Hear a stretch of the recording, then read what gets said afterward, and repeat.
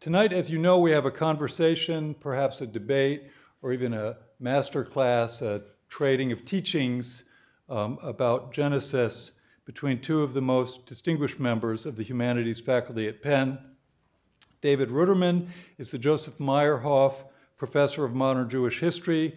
I expect many of you know him as the longtime director of Penn's Katz Center for Advanced Judaic Studies, which he brilliantly nourished and shepherded for the first 20 years of its existence, establishing it not only as a vital center for Jewish studies, but as one of the premier institutes of advanced learning really in the world. And I see his successor, Stephen Weitzman, is here tonight.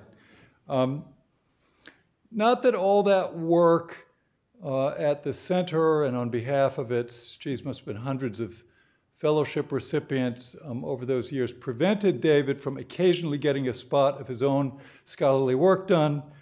It's actually kind of exhausting just to be an onlooker of his career as a scholar. He's published more than a dozen books, nearly 100 articles. His Jewish Enlightenment in an English Key won the Koret Award for Best Book in Jewish History. His Early Modern Jewry, A New Cultural History, won the National Jewish Book Award. It was in 2011. Some of his most influential work is in the area of the scientific dimensions of Jewish intellectual history, including his 1995 book, Jewish Thought and Scientific Discovery in Early Modern Europe, which appeared in a new revised edition in 2001 and has since been translated into Russian.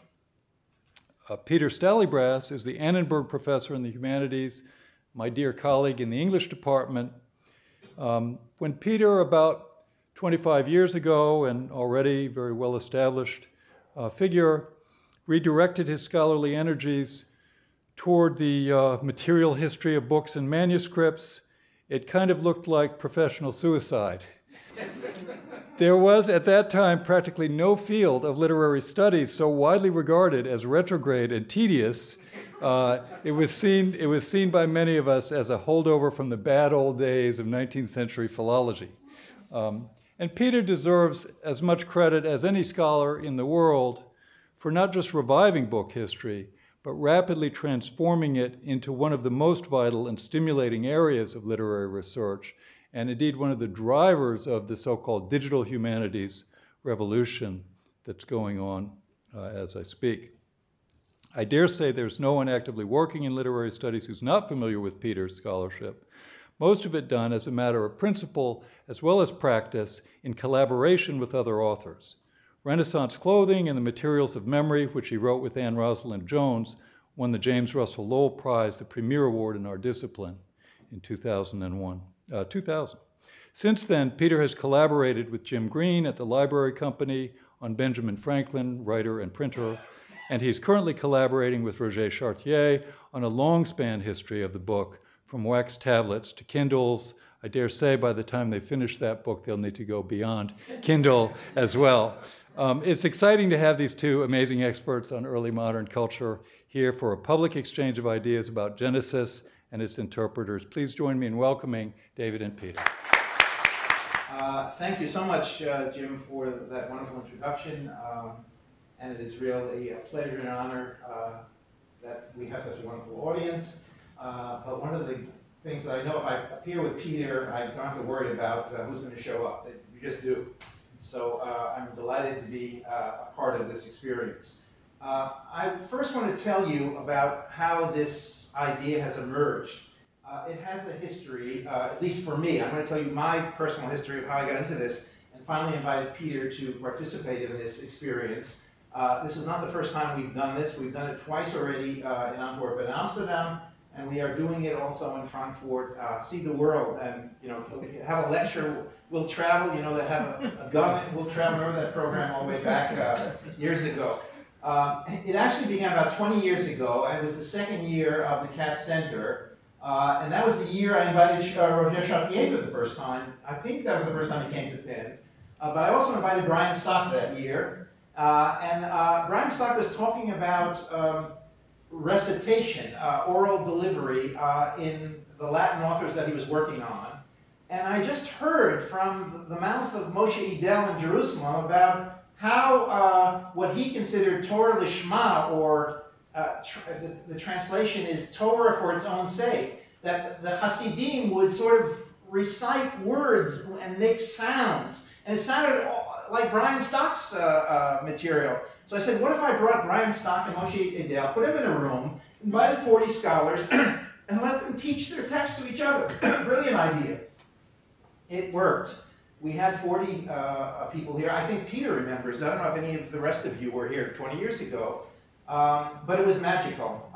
It was even more magical after the lecture because they were all medievalists there. They were all friends of Ed Peter and Brian Stock, and they drink a lot. Medievalists drink a lot. So this was really an evening to remember. If you could. Right. After that, I said, it looks like too much fun. I want to do it. So after a number of years, I asked Tony Grafton, I said, you know, we were supposed to teach a course together, which never worked out. I said, well, let's at least do one lecture together. And we've done this about 6 times. But it's easy. We're both historians, early modernists, and so on. Peter was a different story. I mean, I had to do it a lot with Tony to be good enough to ask Peter to do it with me. So I sort of graduated. I don't know, but as you see, I mean, I'm not a Bible scholar or anything, but I had to sort of fit into what Peter wanted to do. But after doing it with Tony for a number of years, Peter and I have tried it, and we enjoy each other's company. So this is a dialogue of friends. This is a dialogue of a literary scholar and an historian of material text with an ordinary European historian who does intellectual cultural history. We are indeed both early modernists, and with all of these Jewish studies scholars sitting in the audience here, which I didn't expect, I want to make clear that I'm not a Bible scholar, but I do read the Bible occasionally. And at least I've gotten through the first line of Genesis. So that's what we're going to speak about. So what I'm going to do, and you know, we sort of want to ham this up a little bit. So I'm really, you're just here, but I'm actually teaching, the idea of doing this is my fantasy of teaching Peter Stallybrass something. So he's actually my student for the next 20 minutes. That's the way we're going to do this. And then, you know, he can ask a question later on if he wants, and then I become his student. And then after we are finished with our little dialogue, then you can begin to question and criticize it. So that's really the thing. So, you know, pay attention. I just love to say that. So let me begin.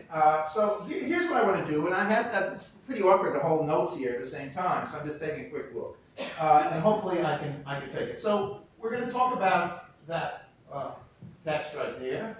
You're looking at a rabbinic Bible. I won't explain all the different versions of the rabbinic Bible, but for those of you that do not know, the rabbinic Bible is essentially the text with the Aramaic translation with various medieval commentators. So you can see, for example, on this page, this is the...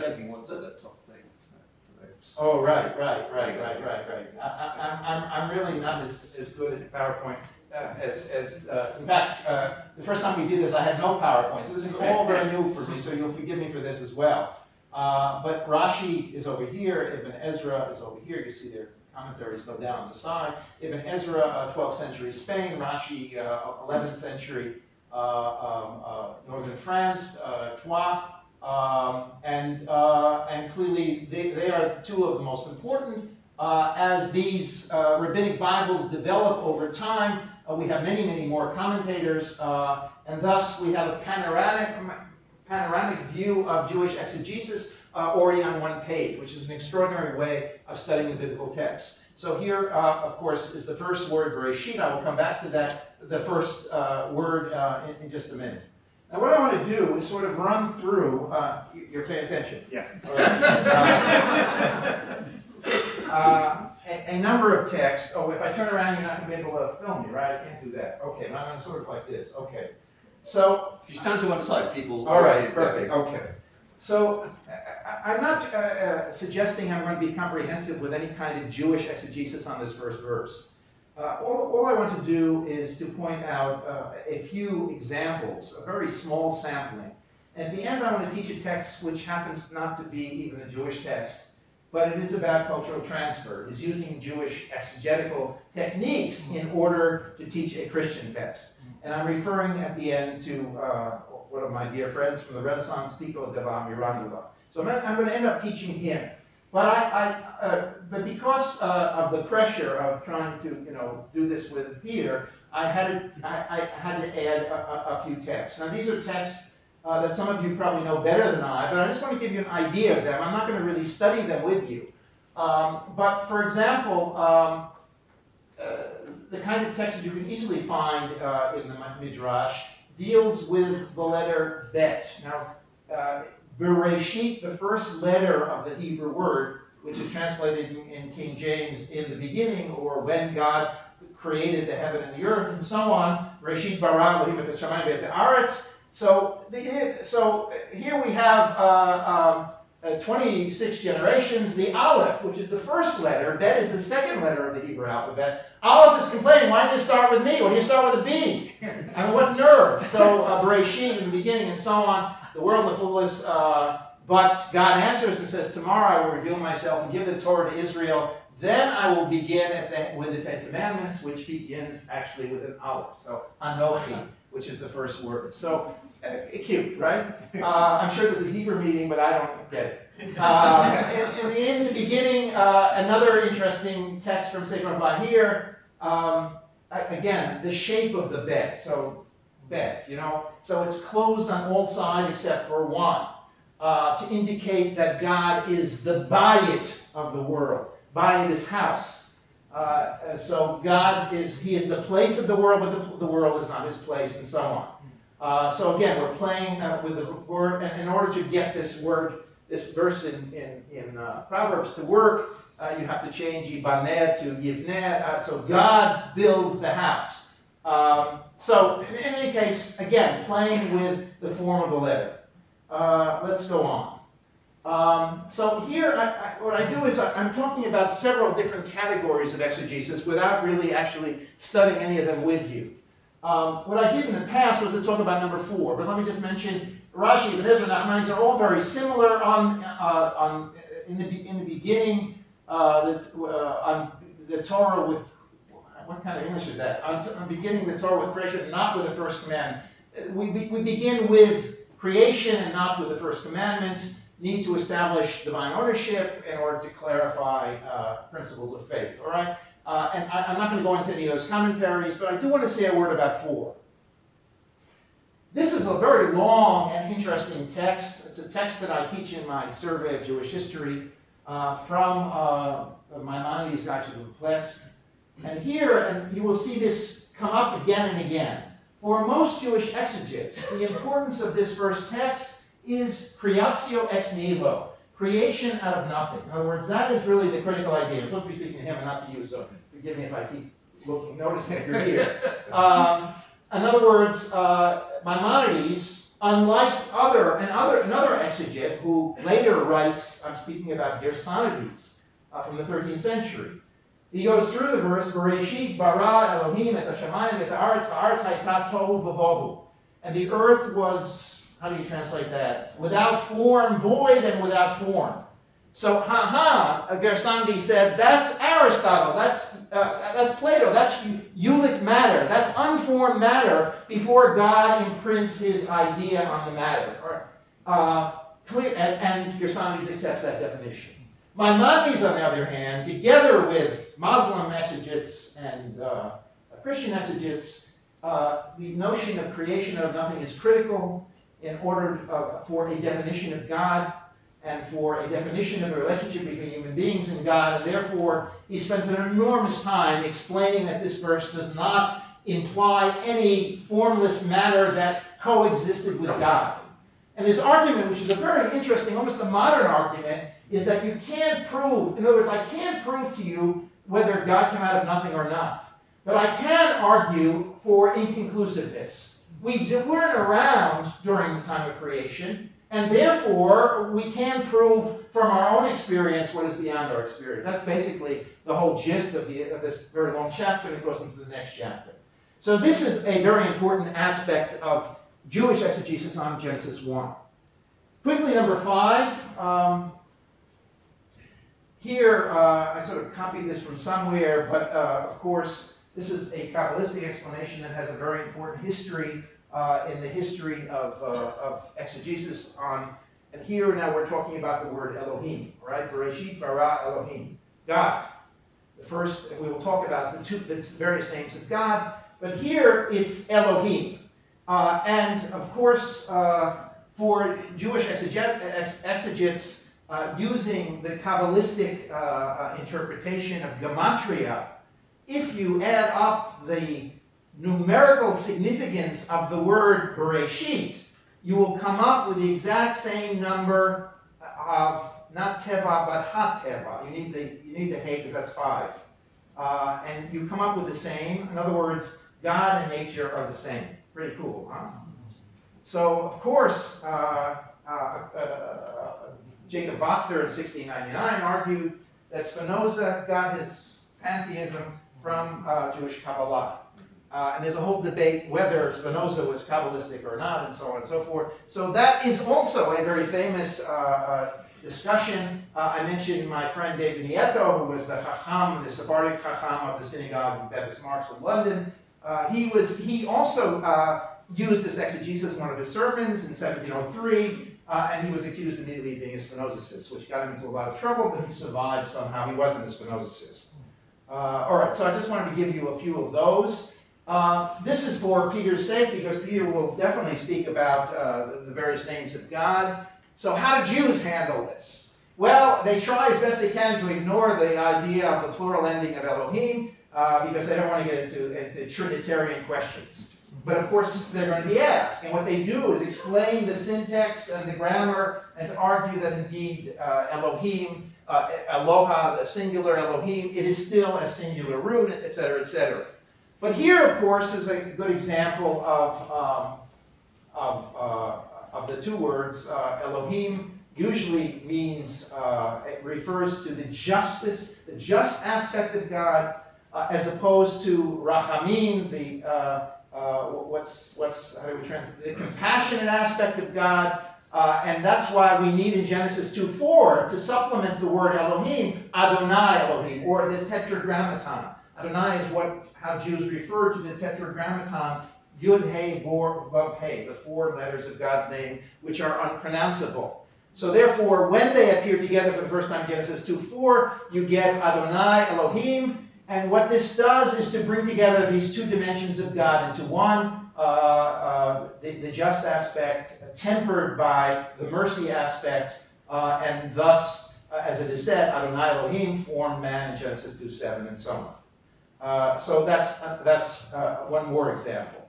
But now I want to bring you, we were here already, to the early modern period.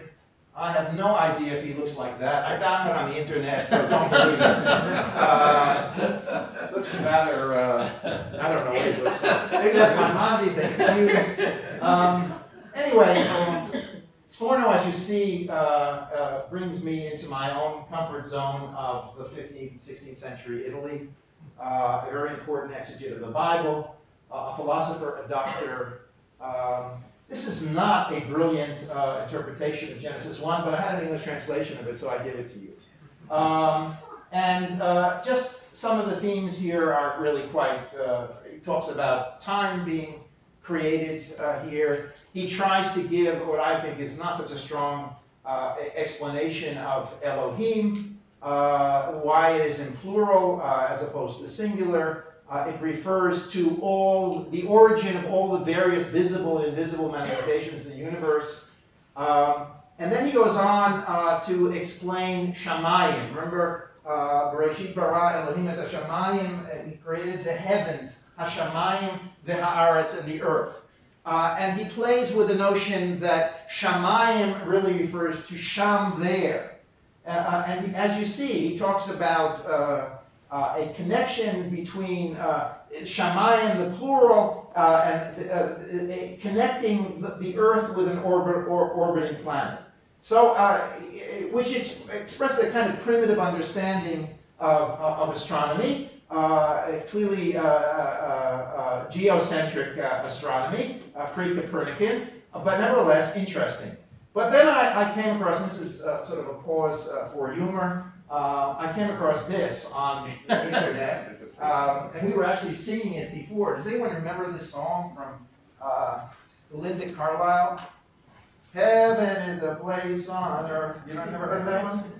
Anyway, this guy claimed, some rabbi on the internet, must be true if it's on the internet, that Sforno influenced this singer from, anyway, so it must be true, right? 1987. So I mean, you can read this stuff. So he's giving examples of plural nouns, you know, like Shamayim, Oznaim are ears, Einayim are eyes, Raglaim, and so on. And therefore, so I guess Belinda Carlisle is right. Heaven really can be a place on earth. I don't know actually how he saw what I just showed you, how that's exactly what she's saying.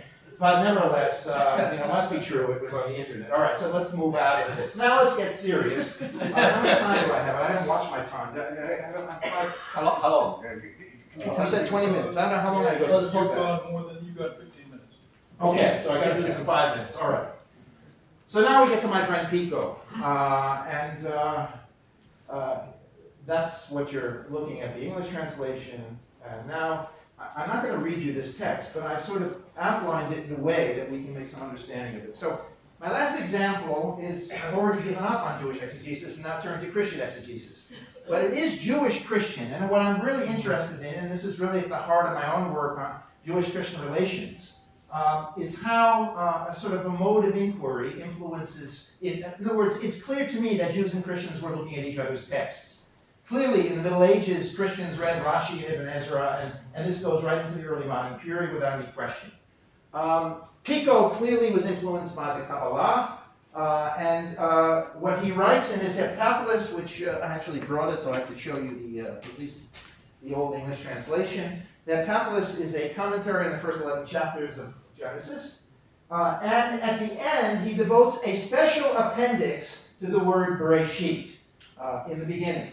And this is what I want to sort of finish with by explaining. So Bereshit is up there, and basically the method of inquiry is what he calls chokhmat. It's not. I just didn't know how to write that well in Hebrew. Chokhmat hatzeruf, or arts combinandi, which is the kind of game which, if any of you have small children, you played before. How many words can you take out of another word, right? So what he does, of course, is pull out of the word Bereshit. You see, even if you don't read the Hebrew letters, you can see what he does. So we get Av, Bar, Reshit, Shabbat, Bara, Rosh, Eish, Shat, Rab, Ish, Brit, Tov. I know he's misspelling here. It's not really good grammar, but you know, he's trying to make a point, so we can forgive him. So he writes down all these letters in this long appendix, and then he connects them together into a sentence. Av means father, of course. Bivar in the son. Reshit is the beginning. Shabbat, rest or end. Bara, created head, and so on and so forth. Now, the other thing that's very important to know about Pico, so what is the context very, very quickly?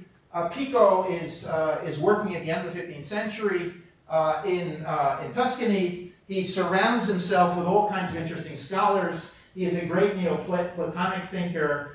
He is part of the revival of this Hermetic corpus of Greek, which through his colleague Marsilio Ficino, it becomes a very important way of linking Christianity with ancient paganism.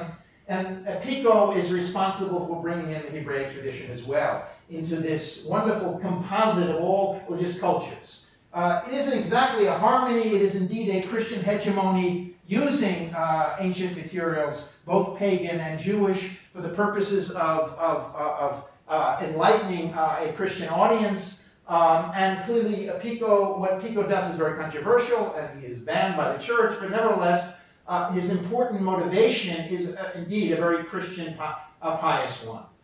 For Pico, as a good Neoplatonist, there are three worlds: an intellectual world, a heavenly, and a corruptible world.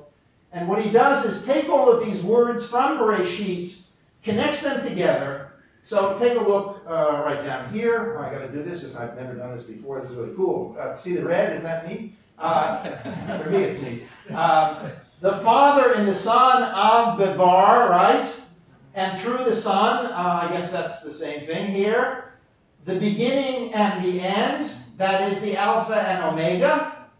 Okay, Shabbat bara, created the head, bara, so the head, the fire, and the foundation. The head is the intellectual world, the fire is the heavenly world, the foundation is the corruptible world.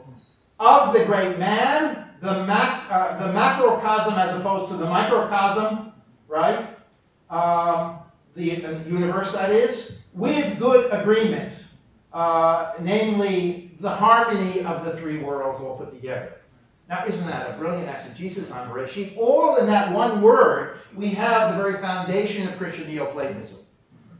So to me, this is a wonderful example of cultural transfer, of drawing from Judaism and transforming it into something Christian. Those who have studied Pico's Kabbalistic works speak of him transforming a Jewish Kabbalah into a Christian one. But what is clear is his deep appreciation of this method and its tremendous source of truth. So I haven't given you much of a full picture. Are you still with me, Peter? I hope you remember all of this. But hopefully I've given you a little taste of both Jewish exegesis and how Jewish exegesis infiltrates a Christian understanding of the world. Thank you very much.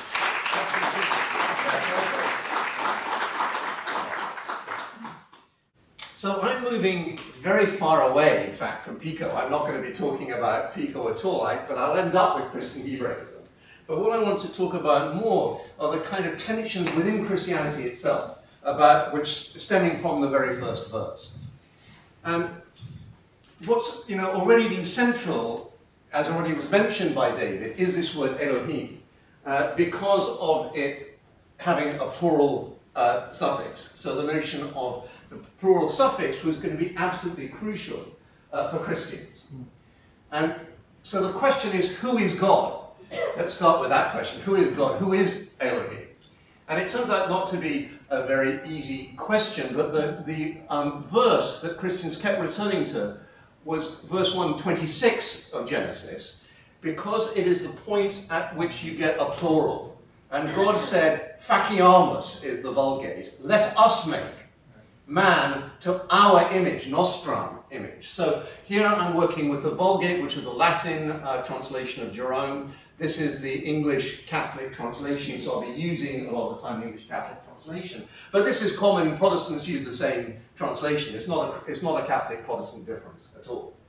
And then the annotation to the Marras translation makes this clear. God first insinuated the high mystery of the Blessed Trinity, or plurality of persons in one God, signifying the plurality of persons by the words, let us make, and to our, and the unity in substance by the words image and likeness, the first in the plural number, the latter in the singular. So what's being emphasized here, which is absolutely standard Trinitarian theology, is the notion that God is three persons, but one substance. So God is a unity on the one hand, but he actually takes the form of three persons. And so you get this out of this crucial word, let us make, faciamus, and Elohim, the notion of the emphasis upon the plurality. So if you try to take this, St. Augustine had written in his book, De Trinitate, at great length about how the Trinity is the model for humans. When humans are made in God's image, he says they're made in the image of the Trinity. But he's not thinking, in my view, of anything like this image, a triple-headed Trinity. What he's thinking of is actually about a psychology, and the psychology is about human faculties. What are the human faculties? And what he says is that it is composed of memory, intellect, and will. In other words, so a human being is a trinity in themselves, but it's a trinity of psychological faculties. The problem starts arising, and arose very early in my view, out of a visual tradition. And I'm going to say a fair amount about the visual tradition, really, about how does one imagine this to be. So this would be one imagination of God, one body, but three faces. If you think of, in literary terms, persona, we actually use that word still, the masks of God. Literally, it should be saying that the word person is from the Latin personare, it's a mask that you speak through, right? So the notion of person as being internal is actually a relatively recent notion compared to this notion of the mask. So God has three masks of Father, Son, and what you find in the vast majority of early depictions of the Trinity, of which this is one, there's a huge variety of depictions of the Trinity. I'm not going to get into this, but they are often depicted in the earlier tradition as identical to each other. And this is such an example where, you know, it's very hard to say who is the Father, who is the Son, who is the Holy Spirit, apart from, you know, seating arrangements. Christ always sits on the right of God the Father, but still, which one is the Holy Spirit? It'd be hard to say. Here you have the Holy Spirit very clear. In the center, that's the Holy Spirit. But which one here is the Father and which one is the Son? And one of the things that people wrongly use to distinguish Father and Son are the halos. In fact, halos very typically, God the Father and God the Son, both have a cross in the background. You can see the cross behind. And one point that I'm not going to be able to develop today is essentially the notion of God the Father is iconographically incredibly marginal until the 14th century. It's very hard to find clear images of an elderly God. I put it a different way. I say it's fundamentally anti-patriarchal, that the notion actually of God, insofar as you depict God the Father, you depict him as looking like God the Son, not the other way around. Like here, look at the colour of the hair, look at the beards. This is young middle age at the oldest. These are not old people. So that God the Father looks like God. This is God the Father with the oar, because he's sitting on the. I mean, from his perspective, this guy is sitting on the right-hand side, so this has to be Christ. But they look essentially identical. They're essentially identical. There's no clear distinction of age in their faces, and that's fairly typical.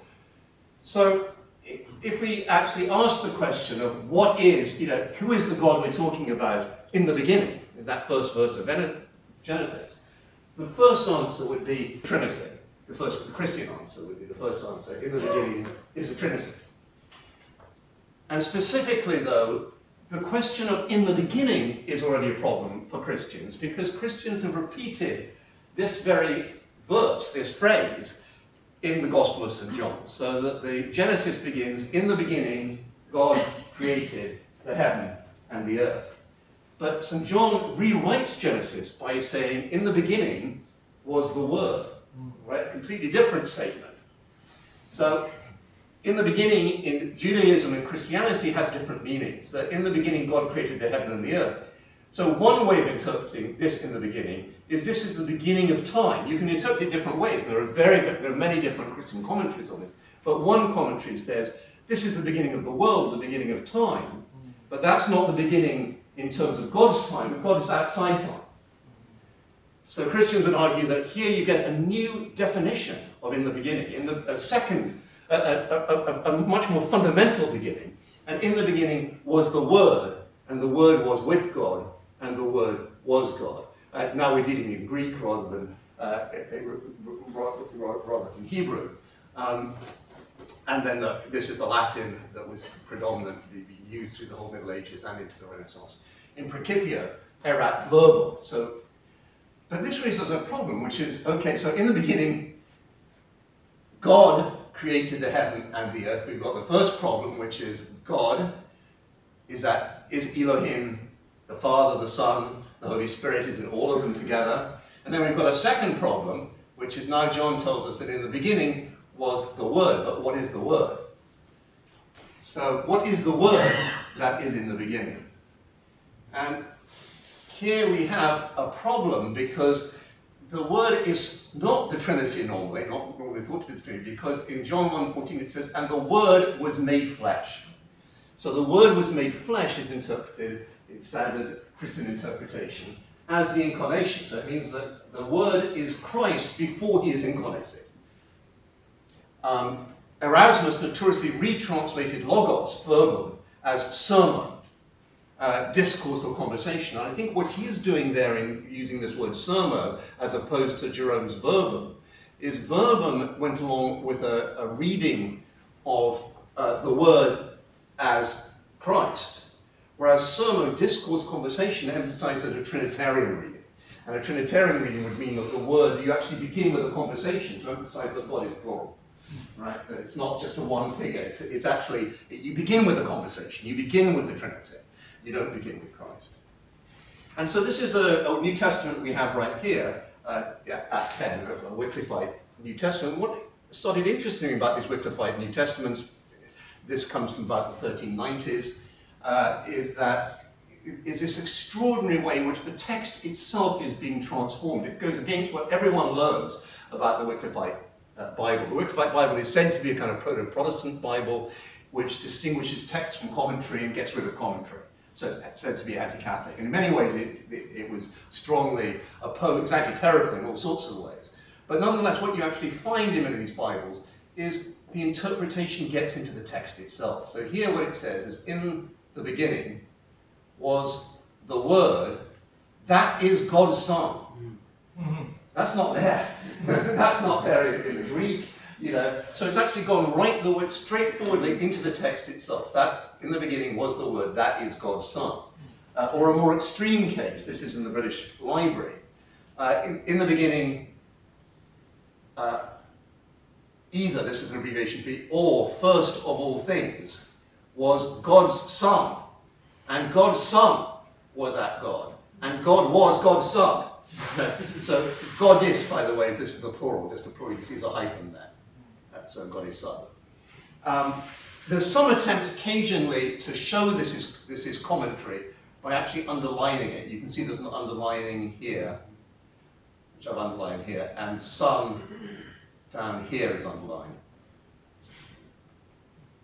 But by and large, it's very hard to say, but what this is emphasizing is the notion that in the beginning, right, what I'm dealing with is Christ. In the beginning is Christ. And so you're not dealing. So when we actually come back to who created the heaven and the earth, we already have one possibility, which is really what is coming through one dominant tradition, which is the Trinity. And yet that isn't the dominant Christian tradition. The dominant Christian tradition of how to interpret the first verse of Genesis is that, well, I say this is what I'm going to reject. This is a marginal tradition which shows the Trinity is Father. This is one which shows the difference of age, unusual, Father, Son, and then the creation round about. Here again, this is later, 1485, by now you're getting God the Father very strongly against and they're creating over here, up here, Adam and Eve, so that's the creation. And here you have you don't have the Holy Spirit anymore, but you have an identical, again, very striking, identical Father and Son with the creation. But the dominant tradition is the Son as the Creator. And this is from two passages. The two passages are first of all from John. There are many other passages, I should say, that people develop, but the fundamental ones is John 1, 1-3. In the beginning was the Word, we've already seen that. All things were made by Him, and without Him was made nothing. So this is so that's in a way already Pico. If you go back to Pico, what he's trying to do is Father and Son, he's bringing together in Bereshit. But I'd say that, and if you notice the, are you awake, David? You look here. I know you might be fast asleep by now. So, do you remember what Pico said? What does Pico say about the Father? Who does he think? In the Son. In and through the Son. Through the Son. In and through the Son. Right. The Father in and through the Son. So you see what Pico's doing there. He's actually developing exactly this tradition. In the beginning was the Word. All things were made by Him, and without Him was made nothing. So there is God the Father, but the actual making of the world is in and through the Son. And this is John Lightfoot, the Harmony of the Four Evangelists. The Evangelists show us that the redemption was to be wrought by Him by whom the creation was. Namely, by the Word, or the second person in the Trinity, as being fittest for that great work. So here it's explicitly non-Trinitarian. It's explicitly the notion that Christ is the Creator. And another very important passage is Colossians 1:15-16. Christ is the image of the invisible God, the firstborn of all creature, because in Him were created all things in heaven and in earth, visible and invisible, whether thrones or dominations or principalities or potestates. All by Him and in Him were created, and He is before all, and all consist in Him. So this is absolutely the dominant visual tradition. And when you actually go through early texts that show the Creator, this is a wonderful example of a Latin Bible we've cut off the, no I haven't cut. So this is the I of in, here's the N, in, here's the P of Principio, and the R is missing, I-N-C-I-P-I-O.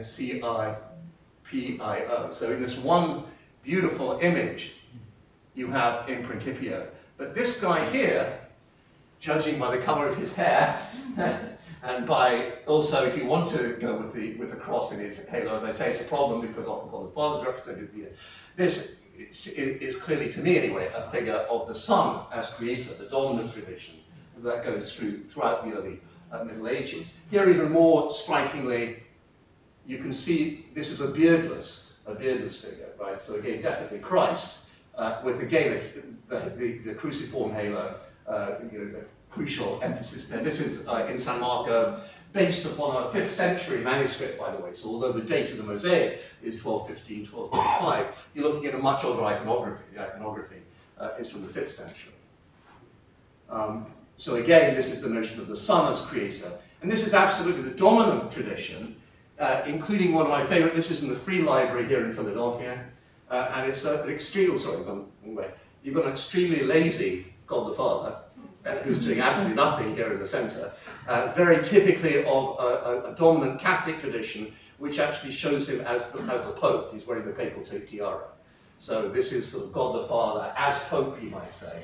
But who's doing the work? It's not God the Father, right? All the way around, it's God the Son who does the creation. So again, explicitly distinguishing God the Father who rests. But he rests on all the days, not just the last day. He rests every day because you've got a Son who can work for you. So the point I want to make is the Son was nearly always depicted as the creator until the 15th century. And it's staggering to me how little has been commented on this. So you've got a very, very powerful notion. But during the very period that David and I specialize in, you start getting a change. And the Father becomes the creator. And this is going to become the dominant tradition. And so here you actually get, very interestingly, a whole series of re-engagements with the Hebrew, actually. So there's a series of re-engagements. This is an early example from 1410. Already what you've got here is a white hair. So here is more about the colour of the beard, very typical of what will become depictions of God the Father. But you have still got the cruciform halo, very distinctive. I mean, I'm not saying, as I say, I don't think you can decide that way exactly who it's depicting. And there's been many arguments that the figure, any single figure of God can represent the whole Trinity as well, so I should emphasize that. Some people argue that a single figure of God can represent the Trinity. But when you get to Michelangelo, it's very clear you're dealing with a very, very different God from the God that you're talking about in the early iconographic tradition. You're dealing with someone, so the beard, the whiteness becomes crucial, but also the long straggly beard. So you've got very distinctly the Father as creator. And interestingly, this is not a Protestant Catholic difference at all. Protestants and Catholics alike absolutely buy into this iconography. So this is a Bible in Lyon.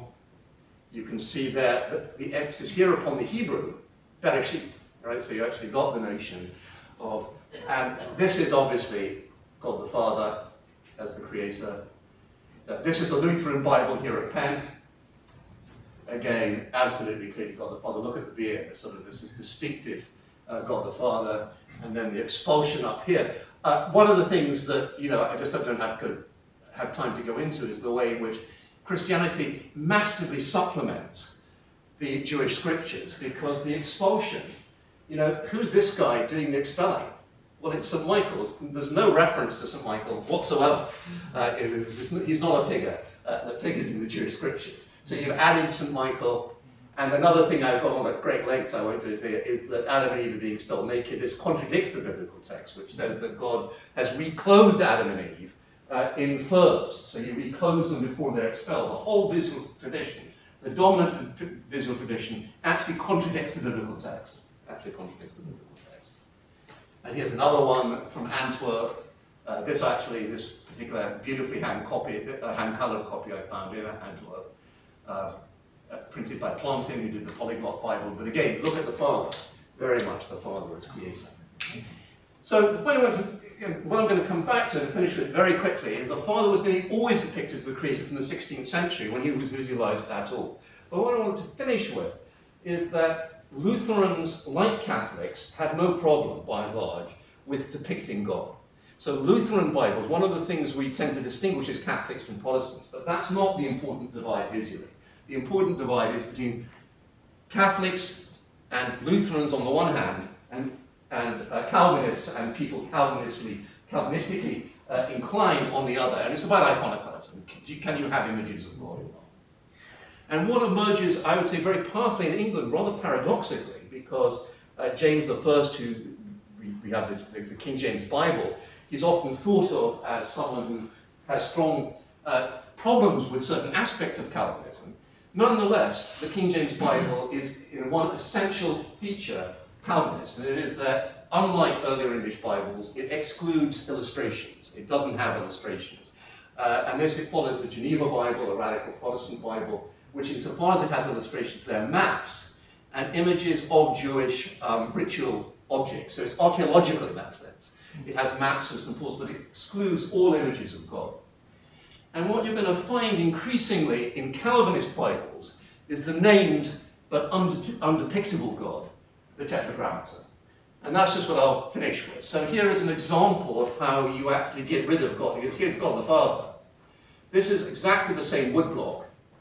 It doesn't look like, because I've taken this from a book. This one I've actually taken from, this is several removes from the original.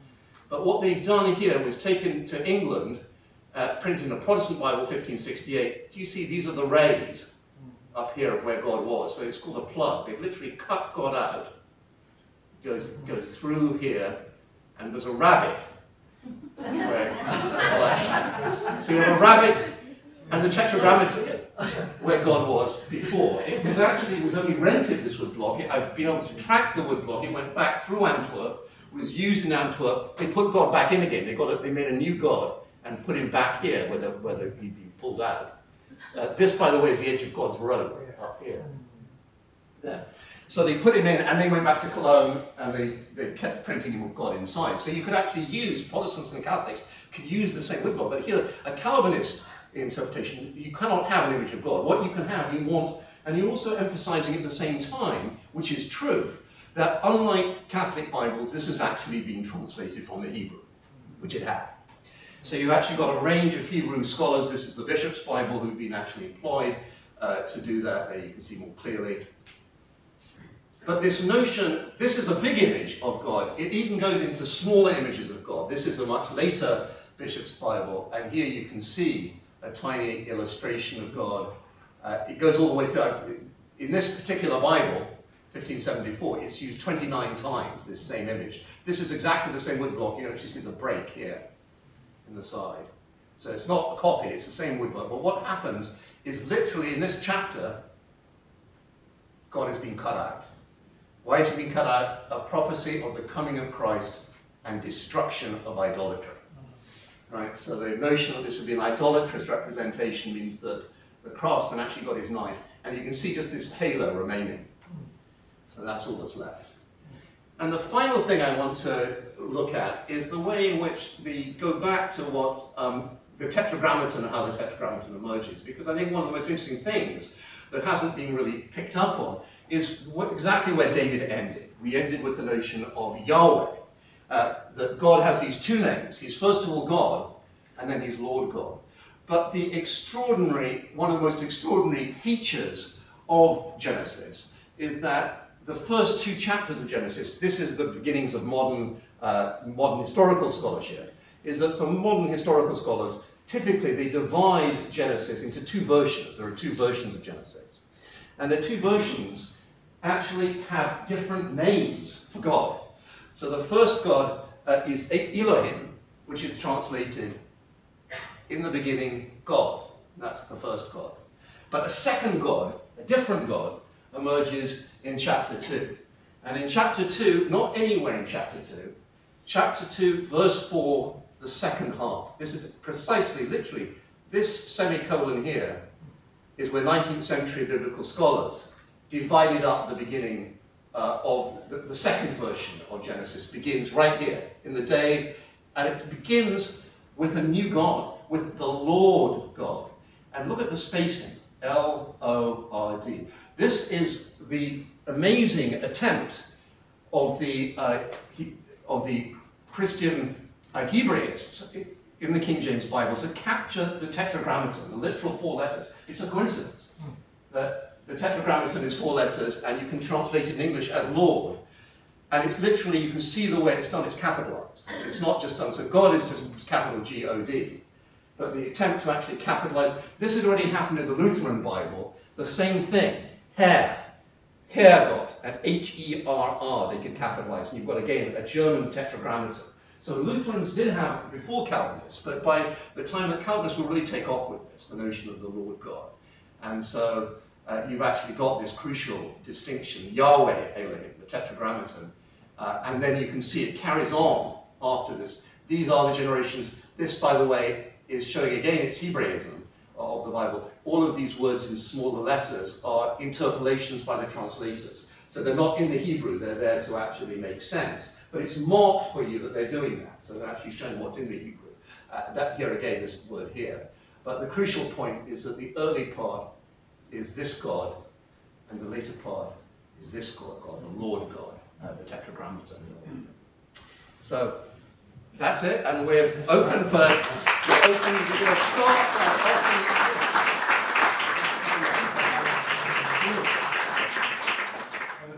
Thank you very much.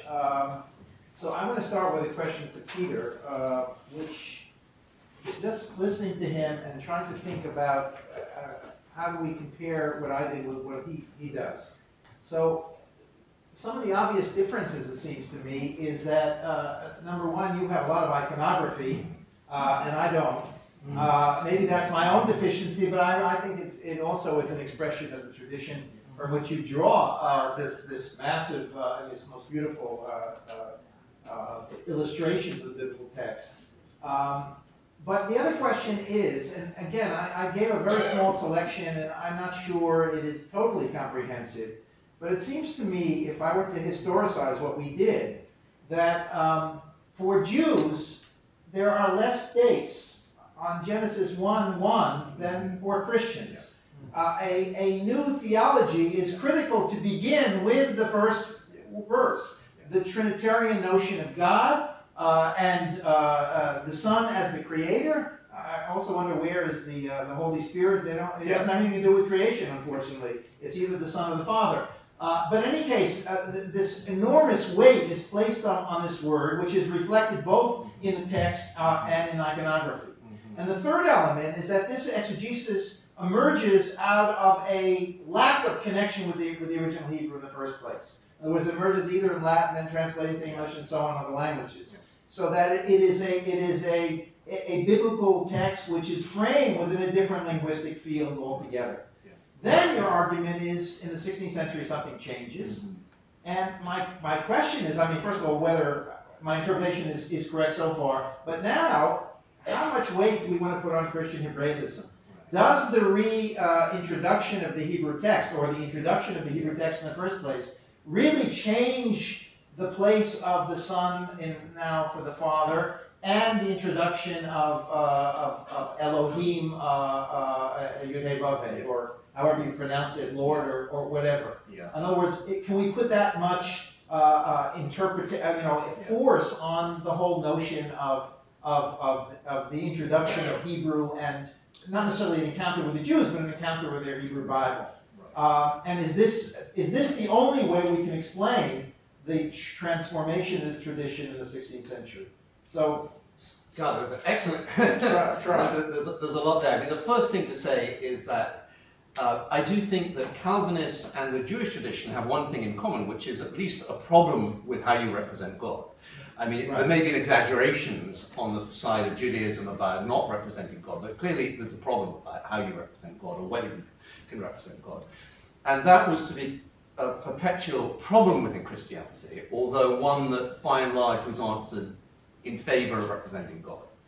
So that the dominant, the dominant Western and Eastern traditions of Christianity represent God, and repeatedly do. And that then Calvinism is going to really throw a spoke into that. And so to that extent, that's one question. Can you map that onto this other question? weakly, not strongly. I mean, first of all, Luther himself is already attacking. Luther has no problem with images, but he's still already mapping on new interpretations of the Hebrew, and he's insisting upon that. So there are two questions, that, if we raise the question about Christian Hebraism in the 16th century. One thing to say is that, as you yourself said, Christians had engaged with the Hebrew text in various ways throughout the Middle Ages, more than we've wanted to believe. A particular example of this are 13th century Bibles. The great period of the production of Christian Bibles in the Middle Ages is the 13th century. Reason we don't really know. There are more Christian Bibles produced in the 13th century than the 14th century, the 15th century. There's a massive moment of production. And what a complete Christian Bible, they're often very small, they're pocket Bibles, what they normally had was at the back an index of Hebrew names. And these are extensive, they're not short, they're very long, and they are actual monuments of scholarship. They're actual people trying to work out what all the Hebrew names mean, so that would be part of when a Franciscan has a complete Bible, that's what they will normally have. They will include, and some of their sermons will be an exegesis of the Hebrew name. So the first thing to say is there is, a huge tradition of Christian Hebraism before the Renaissance, no question. Nonetheless, the 16th century sees something completely new. It sees the development of professorships, throughout Europe, professors of Hebrew studies. The King James Bible has committees with genuine expert, people who really are experts in Hebrew. And printed Hebrew Bibles. And printed Hebrew Bibles. So you're drawing upon a range of Hebrew knowledge of a kind that really wasn't there before. But also you've got this crucial thing that Protestants want to argue, not at all that they're innovators. The last thing a Protestant wants to argue is they're new, they're old. It's Catholicism that's not novel. Catholicism is a novelty produced by corruption. And so what you want to go back before Catholicism, you want to go back before the Vulgate Bible, you want to go back to the Hebrew Scriptures, you want to have Hebrew at your fingertips, ideally, so that you can undermine Catholicism. And so now Hebrew is not your enemy, it's not the Jews are your enemy. Protestants, their real enemy is the Antichrist. Who is the Antichrist? It's the Pope, right? It's the Pope. So the Pope is Antichrist, and if Pope's the Antichrist, then you can actually, to this extent, it doesn't mean that there wasn't plenty of anti-Semitism, it doesn't mean that Luther, thought well of the Jews, of course not. Nonetheless, you're beginning to get the arguments that will lead to the reintroduction of Jews into England. People start actually wanting to have exchanges. You have many of the most radical English reformers go to Istanbul, Constantinople, to actually go to synagogues there to learn Hebrew. Many of the manuscripts that are at Oxford actually come from Istanbul. So you're actually going to learn face-to-face in ways that are hard to do still in England, hard to do throughout Europe, to have those open relations. And within an Islamic culture like that, even though you're not allowed to convert people to Islam, we have no problem about Jews and Christians interacting on an equal playing field with each other. That's fine. So you can actually learn these things there and come back to England with first-hand knowledge, new manuscripts that you have. What I would ask back of you is that what do you think the impact of this Christian Hebraism is back upon Jewish Hebraism in the same period? And then we should open it up to everybody. Okay, that's a big question as well. Just to begin to answer the question, I taught Pico, but Pico also has an impact upon Jewish thought. Jews don't miss the fact. First of all, there are a whole group of Jews that were studying with him, and it's really hard to ascertain to what degree they taught Pico. They certainly taught Pico, but they also learned. They came away learning from Pico.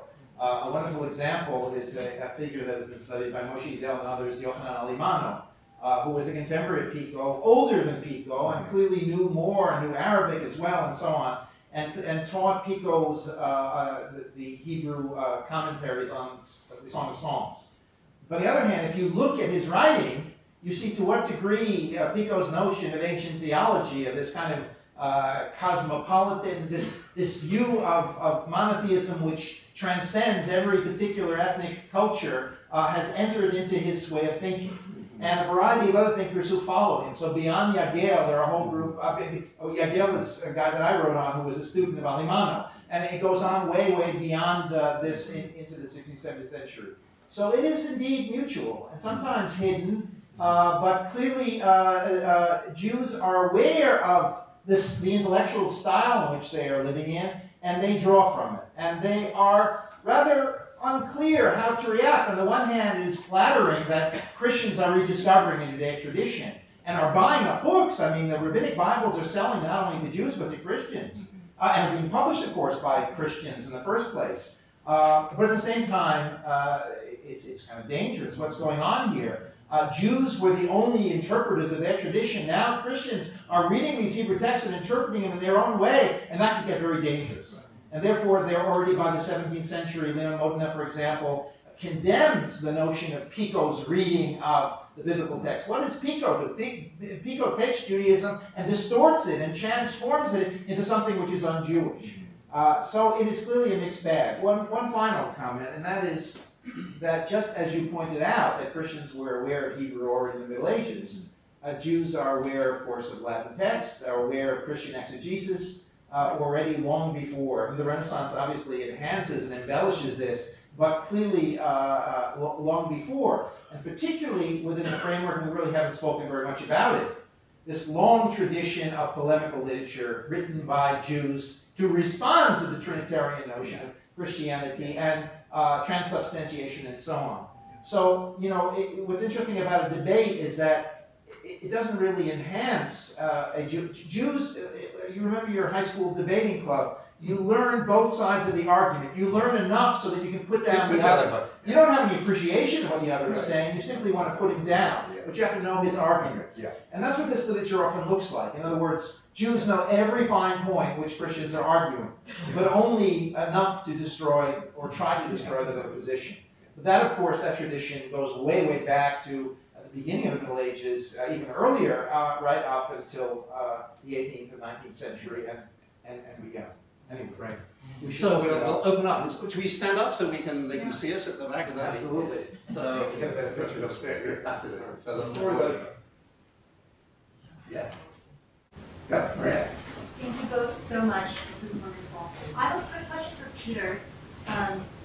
So if visual representations of God the Father and the Son are virtually indistinguishable for the 15th century, and even the halo is inconclusive, and is there a way that we can know that it is the Son doing the creating? And also, speaking of medieval visual representations of the Creator, do we know how the Creator figure is being represented in several ways? That's a really good. There are two questions there. So the first question is, if everyone looks like Christ, how do we know it's Christ? And that's a really good argument. It's one that actually art historians have addressed and have talked about. So that one argument would be that if you see the single figure of God, it can represent the Trinity. I would accept that, except I would say that, I mean, in a way I'm more interested in the retrospective version. And once you've got the figure of God the Father, so from a later perspective, this clearly can't do for God the Father. That's the one thing from a later perspective. But the thing I'd put perhaps the other, I'd still put it this way around. I do think that you'll find textually, in texts you can find plenty of evidence of a notion of God the Father. So it's not that God the Father is absent. What interests me about the visual tradition, which I suspect is, it's a radical Trinitarianism that doesn't want to have an age difference between Father and Son. If you have an age difference between Father and Son, it raises the question of, does the Father precede the Son? And that's radical. It's radical to believe that the Father precedes the Son. So to make them the same age contradicts human biology, but reaffirms divine creation, and divine creation as being simultaneous, that the Father and Son and the Holy Spirit are emerged at the same time. So I see this as actually coming out of the Nicene Creed and Athanasius. What's one of the most remarkable features of Christianity, is actually how Trinitarianism, literally from that moment at Nicaea, is the central question for Christianity. It's very odd, I think, for most modern people to realize that. The last person executed in heresy in England was executed in the early 17th century, the first decade of the 17th century, as an anti-Trinitarian. Right? So that is the big debate through the 17th century. When people talk about atheism, they normally mean an anti-Trinitarian.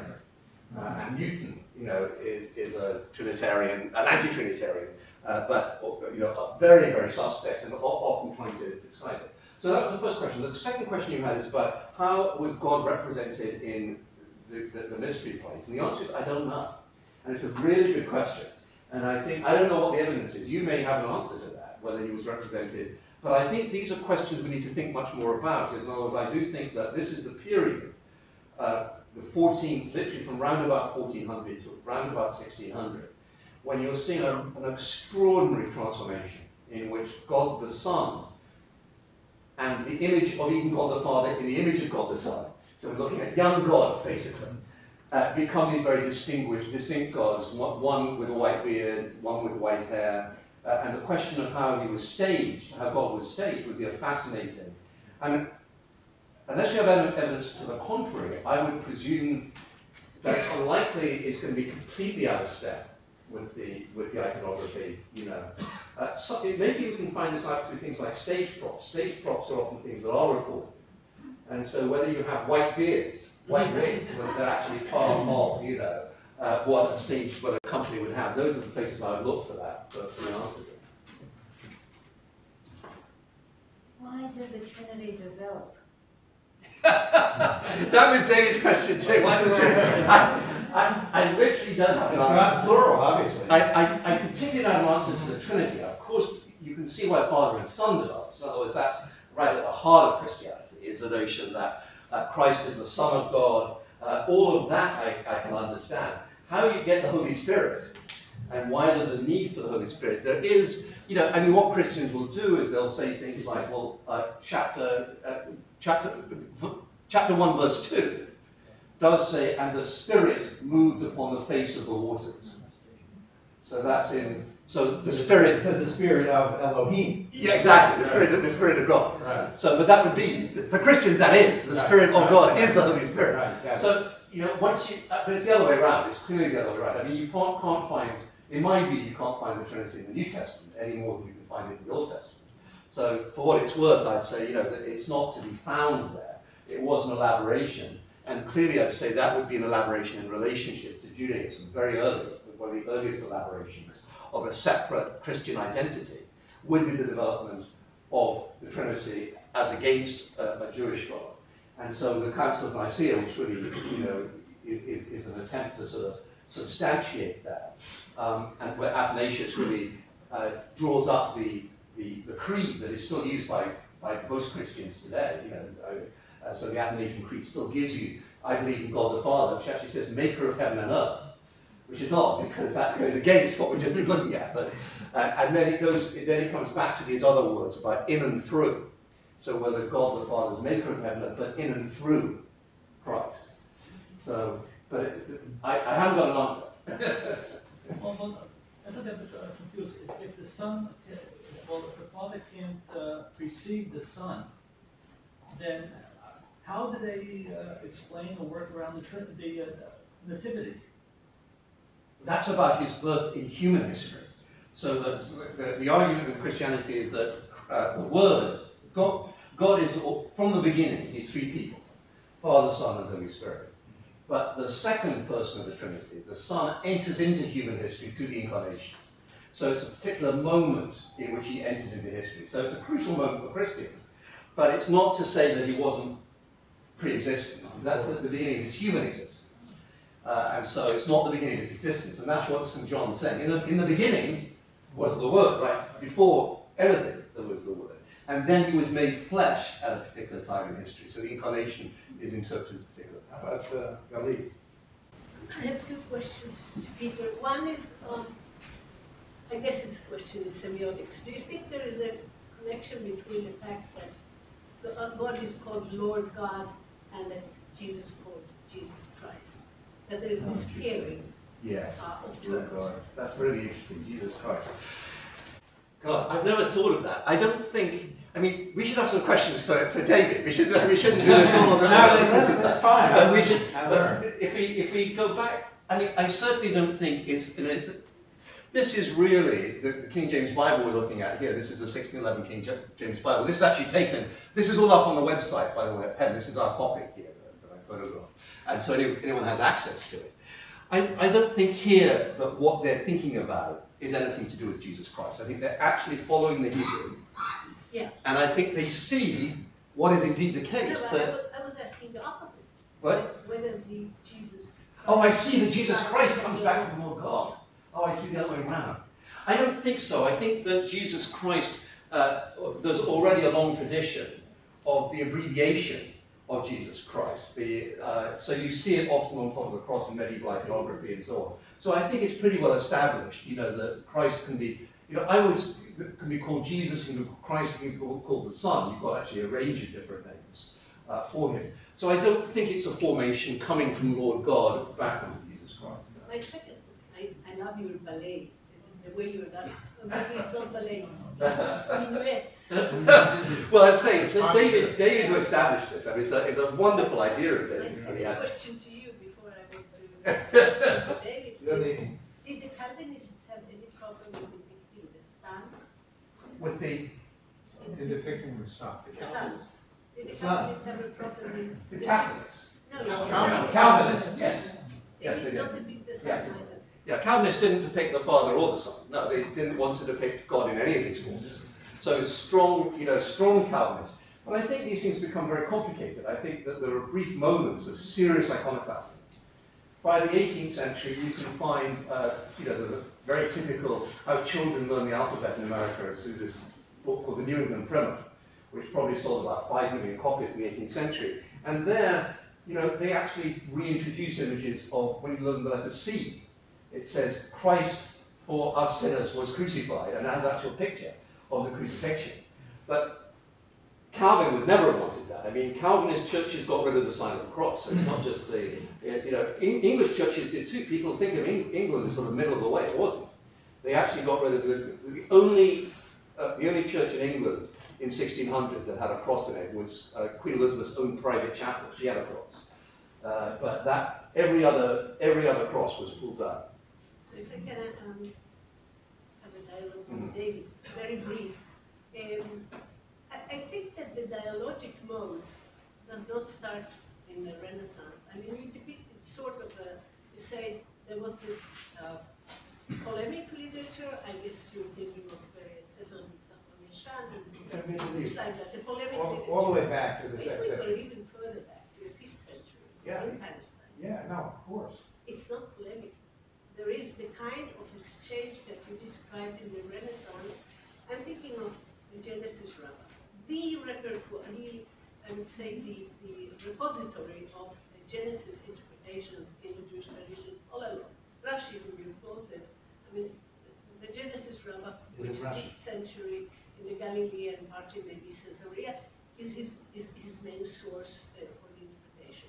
And there you already have the dialogic mode, because if you think of the first chapter of Genesis Rabbah, when they're discussing exactly that, it's dialoguing with John and the Word, because it has this description that God has before him the Word, a text, the Torah.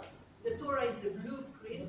It's described as the blueprint of the architect, but actually the text is before God when he creates. So there is already the idea, I think, in Genesis Rabbah, they know about the word of John, and they say, yes, it is the word, but it's this word, it's the Torah, that particular word. So it's already very, very dialogical. I accept that completely, Gandhi. That's a wonderful corrective.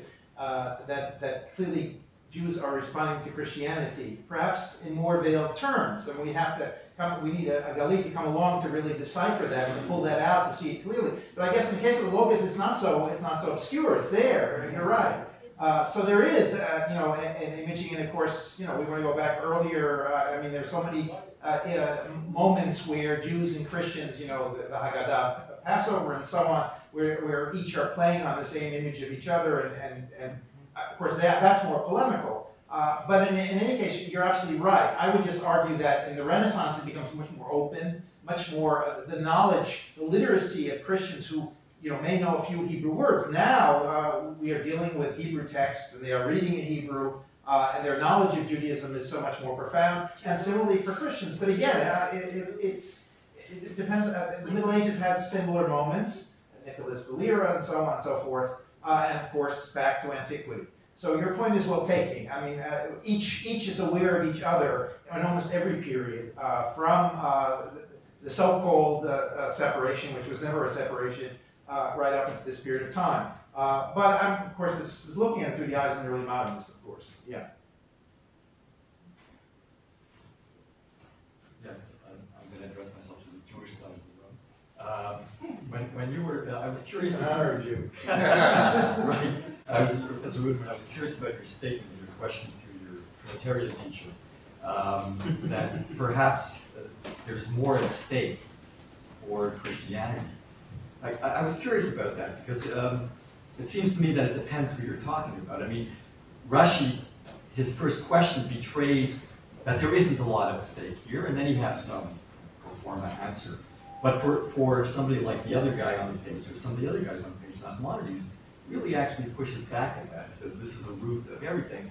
And so I was just curious about that statement. Does that arise out of the fact that, or a lot of people characterize Christianity as a religion that has theology, whereas Judaism doesn't?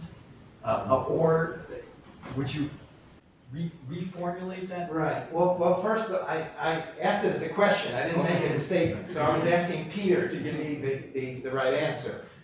So I was not sure. Just in terms of the material that he presented versus mine, it looked rather sparse on my side. But it could be that I just haven't done enough spade work, and I should be teaching Genesis Rabbah and so on. It's a very complicated question. Clearly, Jews have a stake in Genesis 1. The creation of nothing is obviously a very big issue for Jews in the Middle Ages. But they're also quite aware of the Christian argument. You mentioned Nachmanides. Nachmanides' commentary is constantly a defense of the Jewish position against Christianity.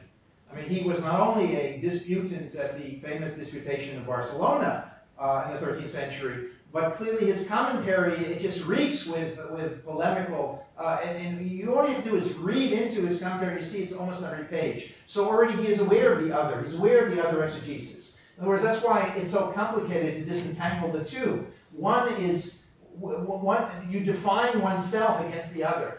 And this becomes, and the way this plays out is through these commentaries and so on. Rashi plays it much more, literally and and relying more on internal Jewish sources. But depending on what commentator you're speaking about, Sforno was clearly aware of the philosophical debates in the Renaissance, in other places of his commentary and so on.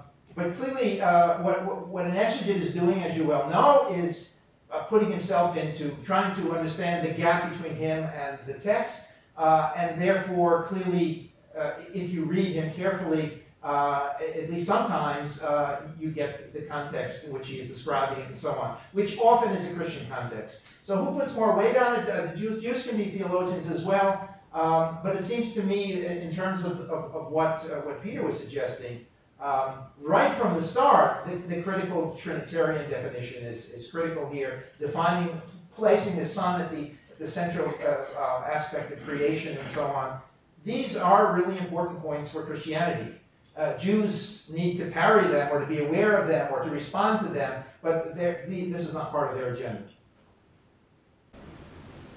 I have a question about gender with both perspectives. When I hear about the Trinitarian, I feel as if Christ the Son usually trumps how we understand God, and we look at the depiction of it. It's always the male form. So we can talk just a little bit about the interpretation of the first chapters of Genesis and gender, how it plays out. About gender. Well, I mean, there's so much good work being done on that. Probably, the fundamental book was Caroline Binding's book, Jesus' Mother, where she actually talks about the gendering of Christ himself as a mother figure, and shows that both iconographically the notion of being in Jesus' bosom, which is a huge tradition, including actually very explicitly the notion of him as nurturing. And she's also emphasized all through her writing the notion of Christ as a very complicated male figure, because obviously at one level he's male, At the same time, the emphasis is upon a broken, naked body, the opposite of how one normally imagines masculinity. So that the crucifixion itself is, the two great moments, you might say, for the depiction of Christ are the nativity, a baby, and then the broken body, in which one of the long traditions in Christianity, particularly strong medieval Christianity, is that what you should do with Christ's wounds is climb into them. You should actually climb into Christ's wounds. That was the last sermon that John Donne gave. It was actually knew he was dying. It was called Death's Cure. And he actually says in Death's Cure, there I leave you in that blessed dependency to hang upon him that hangs upon the cross. There suck at his wounds. There bathe in his blood. So the notion of sucking at his wounds, bathing in his blood, and then I've forgotten, it actually goes into the notion of climbing into his wounds. So that Christ's wounds are often talked about as doors, the door through which you enter into Christ's body.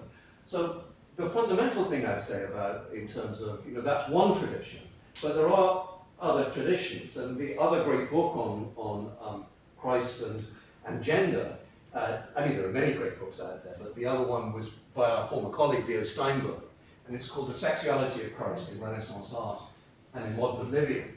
And what he's particularly talking about is 16th century representations that emphasize Christ's penis. And so they actually sometimes show the Virgin Mary holding Christ's penis. And there the argument that Leo Steinberg makes is that the crucial thing is to show that Christ is fully human. In other words, it's against the heretical notion that he somehow took on some spiritual kind of flesh. And that's been a long debate within Christianity. So what he wants to argue, I think he makes too much actually of the textual sources. I think it's an example where the visual sources are way out in front. I don't think you can find much textual support for his argument, but I think that the visual tradition itself has this incredible power to depict and to emphasize Christ's masculinity in that sense. Including, it's an amazing book anyway. So I think those are two, and there's been an argument, a debate, I'd say, rather, between Caroline Bynum and Leo Steinberg. They debated each other's. And I thought that it was posed too much as an either or. I think there are two strong traditions within Christianity around the kind of problem of the gendering of God. There's a whole separate question for the gendering of Adam and Eve, which is a different question from the gendering of God. But that would be, we realize that because, this year is sex, is the Penn Humanities Forum is sex. And we thought, how dumb can you get to be talking about in the beginning when we should be talking about sex? And the sex of God is, I think, an extremely interesting question. Let me just add, from the Jewish side, I don't know very much, so I can certainly, someone else can supplement this. But it seems to me, not until recent feminist commentary on the Bible do we really have any consciousness and awareness of any serious way. And of course, much is made of, in Kabbalah, of its feminine, the Shekhinah, the divine presence, and so on, which of course is the later term. But it's not clear exactly what the Kabbalists meant it in a feminist way at all. We have other words that may have significance here. This is for Jim English's sex year. El Shaddai, the God of my breasts. Perhaps that's another word that appears in the biblical text and so on. But I don't know if that's what it means at all. What? Say that? Zachar and Nekeva. Right. So God creates God. Male and female, he created. So in other words, he created the distinction between. Yeah. That's very important, of course. This is the image of God. Right. Don't forget that this is the image of God. Right. So that would come after Bereshit, right? In other words, that the distinction. No, this is be right from the beginning. Right. Okay. Fair enough. Yeah. And the first team is accurate to the importance of Shira Shirim, that this was an autobiography of God. Yeah. All right, there's material. I have a question for Peter. Were the Christians aware of the polemical usage of the Jews when they translated Genesis 1 into Greek? Good Lord, you're thinking back to the Septuagint. No, because it continues up to yes, absolutely. My postscript, yes, which is a late 13th century Jewish philosopher in Byzantium, Shemaiah of Crete, who was a translator of Greek philosophers. And in one of his texts, he says point blank that the Byzantines, Christians, do not understand Bereshit. at all. Right. They don't want? They don't understand Genesis at all. Yeah. And so if we look back at the polemical aspect of it, in the Greek translation, we have a polemic against the Greek philosophers, Otheos, and Arche. Like it clearly cuts away all of Aristotle's argument that the church continued into the 20th century along with our physicists. And then he attacks with the poieson, means made, which is the vocabulary of the poet, who was the creator of mythology, right? And what does God do, the God do? He creates Uranus and Gaia, heaven and earth. And they weren't self, what do you call it, self-incubating. Yeah, no, the Christians were absolutely, all the way through the whole period we're talking about, were totally aware of the Greek translation. No, the Greek translation, but the polemical aspects. The polemical aspects, some polemical aspects. I mean, the thing that all Christians were aware of is, above all, was the translation of Isaiah. And the question of, because for Christians, Isaiah really is the crucial, in many ways, the crucial book. Yes, exactly. That a virgin, exactly, that a virgin shall give birth. Now, of course, if you cut out the virgin, Christianity sort of doesn't become so miraculous after all. You know, if a young woman gives birth. So it was very, very crucial there to use the Greek version, and they kept appealing. So the Greek version, you know, was important at certain moments. And there are debates. One of the debates that's going to go through the Renaissance, a debate that actually is not uninteresting, is that one of the Catholic responses about using the Vulgate is to say that existing manuscripts of the Vulgate may be earlier than many of the Hebrew texts being used. So in any one period, there was an argument to say, so there's an earlier argument which says the Vulgate is itself inspired. In other words, Jerome has special inspiration. And so because of that, it doesn't matter if you find a Hebrew manuscript, it's going to be less inspired than Jerome's. So that translation is inspired in this case. But I think there's another more sophisticated argument to develop about which are the early manuscripts, which are more corrupt manuscripts, and some Catholics try to defend the Latin Vulgate that way. But there again, they'll appeal to the Greek, and they'll look at the Greek manuscripts, and they'll say, you know, which are earlier there. So they're aware of that. How much, I don't know the answer, you can tell I'm blathering. So I don't know the answer to how much they're aware of the polemical aspect, but one area they are aware of the polemical aspect that was always central is Isaiah. And one of the things I think that Christians haven't placed enough emphasis upon, particularly in the present, is that they haven't seen how important the Jewish scriptures were. If you look at Handel's Messiah, and the whole section, which is upon the Nativity, which is the first whole section of the Messiah, the vast majority of those texts are from, the vast majority of the birth of Christ is from Isaiah. It's not from the New Testament. He uses one or two passages from St. Luke, but essentially it's the prophets. And that's what you look for. And I think this is one of the crucial things that is a response to David's first question. I think it's a very fascinating one. I say in one sense, I do think, I would argue that Christians pay more attention to the first verse of Genesis than Jews. It's because, in a way, Christianity has to establish itself in and through the Jewish scriptures. So it's belated, exactly. So being belated, it has to look at this verse and literally, and that's why, and St. John is already a plan. In the beginning was the Word. It's not like he's thinking, oh, in the beginning, I'm just going to start another. He's thinking, that's what Genesis starts with. It starts in the beginning, and I'm going to start in the beginning. But I'm going to show that we know in ways that they don't know what it really means. So there's already a kind of argument, but of course that's within the sphere of Jewish Christianity. It's written at a time when Christianity is still a sect of Judaism. So that's the other thing to emphasize. There's no such separate thing as Christianity. That's all we paid for.